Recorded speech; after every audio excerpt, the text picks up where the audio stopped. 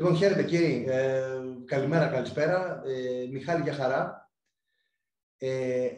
Γεια σε όλους, καλησπέρα. Έχουμε μαζί μας έναν παίχτη ο οποίος εκεί στα τέλη της προηγούμενης δεκαετίας, έτσι, όχι της προηγούμενης, της προπροηγούμενης πλέον. Ήταν η αρχή της είσοδος μάλλον των αδερφών Αγγελόπουλου, εκείνη η περίοδος. Είναι ο Alex Acker λοιπόν μαζί μας. Alex, hi. Thank you for joining us.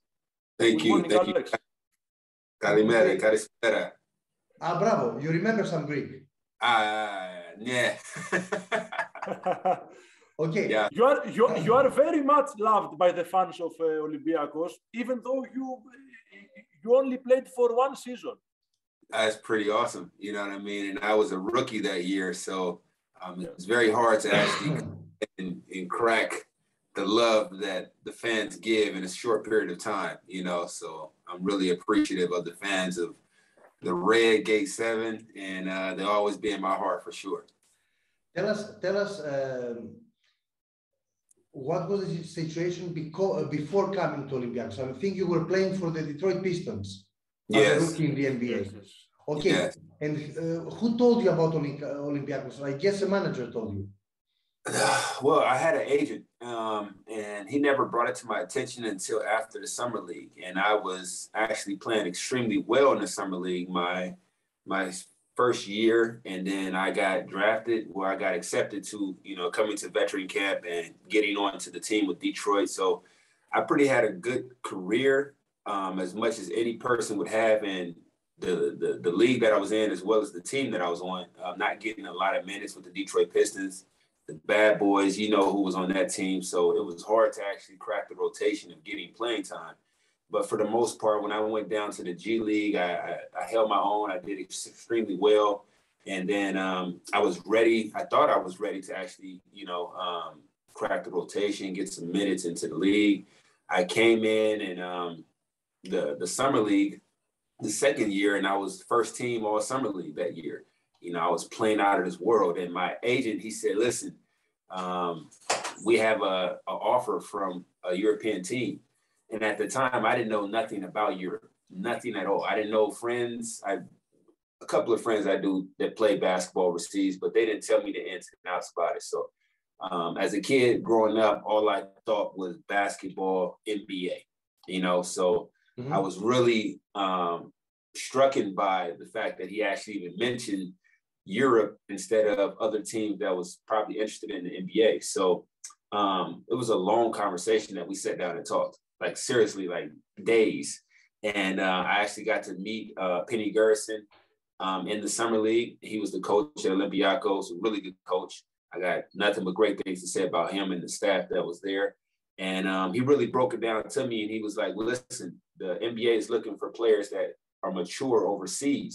So if you're able to come over here and make a name for yourself, now you've broadened your career and extended it. So words of encouragement of a wise man, of Penny Gerson, actually led me to really looking into, pursuing my career overseas and just taking a look at it. And I got an opportunity to come over to Olympiacos just to visit and see what I was going to be into. Saw the arena, saw everything, the ambience as far as the beauty of Olympiacos, was Glafada. And I was, a California kid, I was really loving the beach arena, you know what I mean? So that took me on right there. I signed right there, and then I went back, got my bags, and I was on the way of being a European player from that point on. But to answer your question, literally, I was really, I was down, but then once I actually saw that this was going to be something where the team really needed me to play,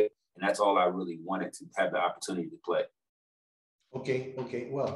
And Alex, you directly got a leading role in the team. You was the first scorer. Yeah. I was, man, I really had my head down. I didn't care about like the statistics or anything of that as far as the individual accolades. I just wanted to win. Coming from the Detroit Pistons, that's all they preach. As long as you're doing your job and the team is winning, you're successful and you're going to have a long career. So I was coached by, Chauncey Billups, Rip Hamilton, and these guys are underdogs. You know what I mean? They didn't have a substantial growth as far as their personal accolades, but they were actually winners in their space. And that's why they had longevity, long careers. So I piggyback off what they did and watching them every day in practice and games. And I just seen that they were comfortable going home with a win and not just 30 or 40 points. So I took that same trade as I did over in Europe and making sure that that was the legacy I wanted to leave with every single game, and letting people know that I was there personally, but at the same time, our team was a winning team. I think the same season, Arvidas Masiauskas joined the club. Yes. But he was very unlucky with. We had a great team. Masiauskas was a lead player. He came from, I forgot which NBA team he came from, but he was injured at the time. And who knows what had happened if he was, 100% healthy, yes, along with Henry Domerkent, who was a lead scorer, and, Scooty Penn, and a lot of other things that we had, Henry Domerkent. Yeah. Bravo. So we had an elite team for sure. And, every single day, it didn't matter who was out there. Those five were really ready to compete, from that point on. It was the first. It was the first year of the Αγγελόπουλων brothers as presidents. What do you remember from that? Oh man, he was really ambitious, and he felt that he had something as when he actually saw practice and he saw, the potential that we had. They changed the modern history of the team. Yes. You know that. Yeah, they did. They put a lot of energy and a lot of funds into the team, and it paid out for sure. We didn't finish the way we wanted to as far as bringing home a championship from, the cup or, at the end result or EuroLeague. But I think fans, anybody, opponents saw that we were actually a competitive team and we were actually a dominant team, and they were scared to come into that arena with the fans of Olympiacos behind their backs, cheering like, crazy people that they normally do. So it was awesome. It really was. In which other place did you feel the same energy, the same atmosphere as in Seth, as we say in Olympiacos Stadium? Maybe in Serbia somewhere, or in Israel, or in Panathinaikos as an opponent? As an opponent, yeah, there were some teams. I would say maybe close to Greece as well. I mean, other teams in Greece. Aris was, on top of us for sure. Panathinaikos definitely was. But that energy and the vibe that you had as far as what the fans brought, it was impactful for real. You had life pulse. If a dead man was in that gym, he would come to life. You know what I mean? It was definitely something that you had to be there to witness. But any other team, I would say it couldn't match the energy that these guys were bringing every single day as far as Olympiacos. How is the energy in the NCAA? Because they are having their March Madness. Yes. Now, so yes. We know that college atmosphere and European atmosphere are similar. Is the European atmosphere much more tense? I think it's a little bit more crazier, for sure. The vibe is definitely there. The energy is there. I'm seeing a lot of great basketball in the NC2A. The game has really changed for the great cause, and the fans are there due to the fact that we've all been sitting at home for so long. They're jumping like crazy. They're excited just to be outside, and it shows. These young kids are really supporting their teams. They're traveling everywhere to actually, cheer these guys on, no matter how far. And I think it's really encouraging, and it's great to have that kind of energy, and, for me personally, I was an underdog. I love playing on the road against other teams. I got a thrill and a vibe for that, you know what I mean, of quieting their team, their fans down. So, just really impactful to have such an ambience of a team like that, an organization to actually keep going and pushing you on, whether it's your own team or, the rivals for sure. Okay, one more question. Θανάση, να πούμε στον κόσμο. Ρώτησε τον τι θέλεις, ρώτησε τον και θα σου πω μετά. Every guest is obliged to tell us an untold story. From the locker room. A spicy story. Yes. So, man, you got it. The time that you fulfill your obligation to us. Oh my gosh, I'm trying to think of a story to come out the air. Oh man, what story were you leading to, as far as on the court or off the court? Or... Whatever you want. Whatever you want to tell us. It's on the internet, so there's no. You can use bad words. You can say malaka, for example. If Borussia is talking malaka means everything for sure. Oh man. Let's think of something that's crazy. Oh man. Let's see. Okay. The very first time we played Partizan. I'm literally, my fans, well, this is really when we had a game and I was trying to understand the European basketball, because I was asking my coach as I was warming up, I was like, where are their fans at? And he said, are you crazy? Like, they would kill their fans if they came in this gym. So I was like, all right, he's lying or whatever. So anyway, push comes to shove, I'm bringing the ball down the court, dribbling.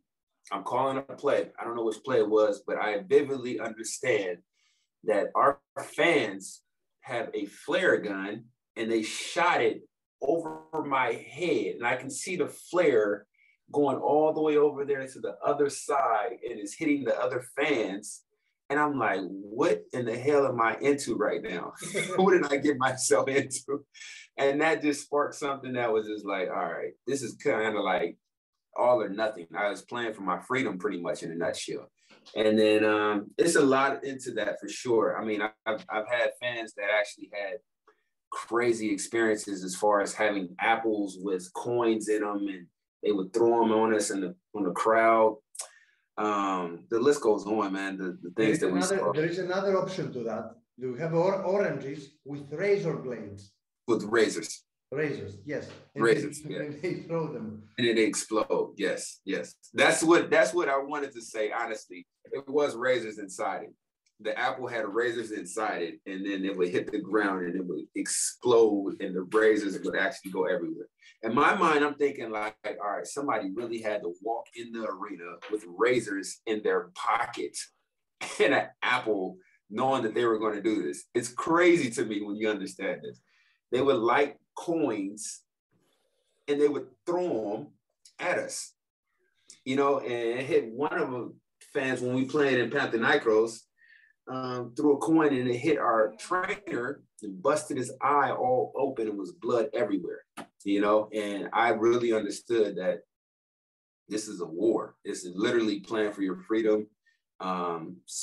If you win, just run to the locker room as fast as you possibly can. It was crazy. It was crazy. But I enjoyed it. I really did. I got out of there with my freedom. I'm alive. I have unlimited stories to tell about each city that I've been in. And I'm really blessed to be a European player and experience this type of environment, you know, more so than anything. Μιχάλη, τι θέλεις να ρωτήσεις? Θες κάτι να ρωτήσεις?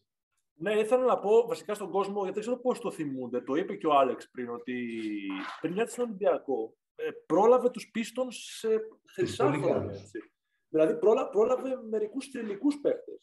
So, Alex, you had some legends as teammates, Ben Wallace, Rashid Wallace, Chauncey Billups, etc. How were they as mentors, as teammates? Yeah, no, they each, everybody brought something to the table as far as mentorship for sure, and had a voice, whether it was actions or whether it was vocal. And I really understood how the team worked together. There was no egos. And that was the biggest thing. The reason why it worked was because everybody was their own selves. Nobody was, you know, fake or generic or anything like that. Sheed Wallace was who he was. He wasn't portrayed to be just that person on TV where you guys see where he's yelling, "Ball don't lie" or anything like that. That was really was Rasheed Wallace. You know what I mean? And if he was on your team, he would give you his shirt because he was a brother, he was a friend, he was a father, he was a mentor, all those things. And it really showed that you can be yourself, but at the same time, you can't lose who you are into trying to be something that you're not. So Rasheed Wallace was a prime example of just being yourself, playing the game and really enjoying it. Chauncey Billups was somebody who was a leader as a real true point guard. There's a lot of people that saying they're point guards, but a real true point guard where I actually saw him actually have 20 points and he only shot the ball 4 times. You know what I mean? Like, it was crazy to watch him play, and you'll look up and he has 15 points, and I'm like, I don't even remember him shooting the ball. But he would get to the free throw line, and he would know when to shoot and when to actually pass and when to be a threat and how to take over games in the fourth quarter. His nickname was Mr. Big Shot, if anybody knows that, you know? So those things was really vital for me to understand that on and off the court. Rip Hamilton was a true two guard. You know, coming off down screens, limited dribbles that he used, how he can be efficient, and knowing that if he missed 1, 2, or 5 or 8 shots, he was confident to take the next shot the same way he took the first shot, you know. And Tayshaun Prince is very a person that people don't talk too much about. He had the locker room's ear because he didn't talk too much. But when he did talk, it was huge as far as the impact of what was needed and what was needed to be actually done right then and there. So each person played a huge part, and it goes a long way, just not even so as far as the players, but the organization of bringing that team together and making it a collective unit. So I was blessed to actually be drafted. Unlikely, I didn't get a chance to play with the mentorship as far as the coaching staff that brought this team together, which was Coach Brown. Mm-hmm. And I was really, really looking forward to that more so than anything. But we had a great coaching staff. Rest in peace, Flip Saunders, who's passed away, and who's done a great job of mentoring young guys like Kevin Garnett, and the list goes on. In Minnesota, yes. But the whole thing of it all was that, you know, it started in the locker room, it started in practice. Everybody was held accountable, and I was really understanding that it didn't happen just in the games, but it happened, you know, in the locker room. We ate together as a team. We actually, you know, did a lot of things together. It was not one person that was walking down the street by themselves. You know, so and what about the Serbian guy? You know, you are speaking about good players. You are speaking about some decent players, but you are not speaking about the GOAT. Yeah, the GOAT. What were the expectations from him? They wanted him to become a superstar, an all-star maybe, or they accepted his presents like as a role player, as a bench warmer, maybe. No, I mean, they had the right approach as far as looking over in Europe, just finding great talent. You know, you got guys like Luka Doncic, you got guys that, you know, we got an Italian stallion, Bellinelli, who's playing out of this world right now, and the talent is here. And it's unfortunate that, you know, he didn't pan out. I think they drafted him pretty much too high, too much to actually be able to develop into the league. You know, when you draft somebody that's over Carmelo Anthony, you know, whoever else they drafted over too, I forgot. D-Wade, Chris Bosh. D-Wade, exactly, yes. And, you know, the expectation of him playing right then and now is kind of hard. And I told you guys, literally from my experience of where I came from and trying to crack the rotation of these guys, the elite players, Rip Hamilton and Chauncey and Tayshaun, they weren't giving up their spots, even though we were a team. So it was hard for him to actually find a niche of who he was. He didn't have no time or room to actually blossom into who he wanted to be. So they gave him a couple of years. He didn't pan out. You know, we had Kawhi Leonard too. Kwame Brown as well. You know, my second year coming back to the NBA with Detroit Pistons, and he was the same person as a prime example. And it wasn't because he was Serbian and he couldn't play in the NBA. We had Americans who couldn't play in the NBA that got drafted first rounds as well too. So it was unfortunate. You know, I think the mentally, he wasn't ready. Physically, he was ready. He was a beast. You know, he was ready, but do you know the story? He's an excellent wrestler.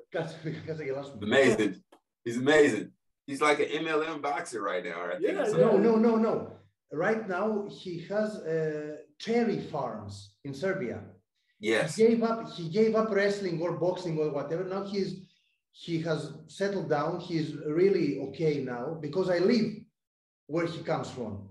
Okay. And he's a very good cherry farmer. But I want to ask you, do you know the story about him and Mariah Carey? No. Okay. By chance, him and Mariah Carey are sitting in the same table in a restaurant. Yeah. Okay, so everybody's excited. Mariah Carey is with us. Yes. And he doesn't give a fuck. He's eating with his hands. And somebody told him, be cool, be polite. Mariah Carey is with us. Who gives a fuck? Give me bread. I want to eat bread. That's definitely him. That's definitely him. It's definitely him for sure. He's Serbian, man, who don't care. He came from war, you know.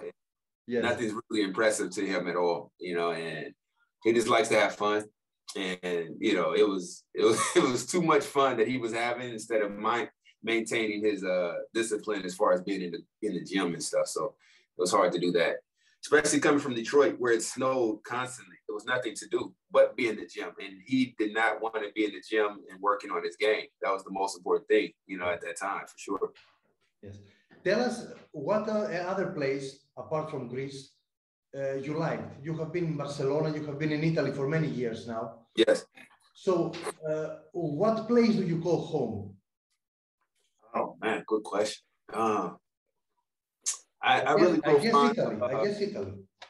Yeah, I mean, Italy for sure. I'm here right now. I cannot say Italy first and foremost, but I really grew fond of ASVEL, Villeurbanne. Yes.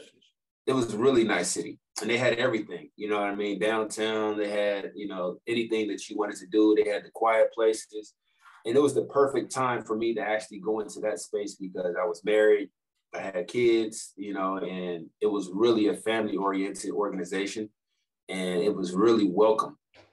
Tony Parker did an amazing job of bringing that organization together for sure and making it similar to the San Antonio Spurs as far as a place where you can come home and work out and not have, you know, some type of lashing if you lose a game or something like that. You know, it was never something where you were threatened as far as your job. And it really felt good to be in that environment, to develop and play with those guys for sure. But every place I've been, has, you know, some piece of home in my heart for sure. And, you know, I really grew into the French style of play in France and LMB. And I really liked the athleticism, the competitiveness. Even so, I can't even lie, the referees really respected me at the time. So I got a couple of fouls, not like in Greece my first year. Respect me. I know. I'm an Olympiacos fan, so I know what you're talking about. You know exactly what I mean. Okay. Especially coming into the first year. So yeah, it was pretty awesome to actually play in France and to win a championship. Yes, is this Limoges championship at MVP, finals MVP? Yes, your best moment in your career or not? Yeah, it was. I never had a taste of winning the championship, you know. It was more so just like personal accolades I was really excited about for sure, but a collective unit of a team together, winning the championship and going through adversity like we did, of starting from the very first practice, which I remember knowing that we had something special and I didn't want to lose that by doing something stupid or doing something nucleus to jeopardize this one chance that I had.